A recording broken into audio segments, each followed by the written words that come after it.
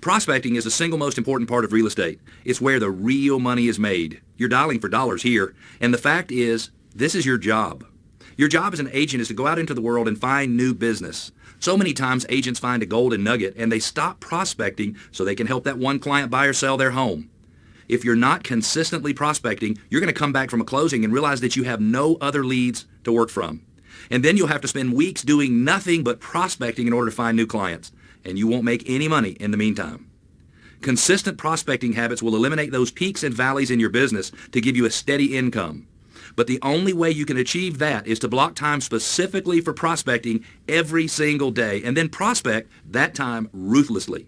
We've attached the Do Not Disturb sign to this video for you to print out and put on your desk to let everyone in your office know that this is your prospecting time. We'll talk more about time blocking in a later session, but at a minimum, you should be blocking 1 hour of prospecting time into your calendar every day, every single day. And if you're new to the business, then you should really schedule prospecting for any open time in your calendar and dedicate it to building your pipeline.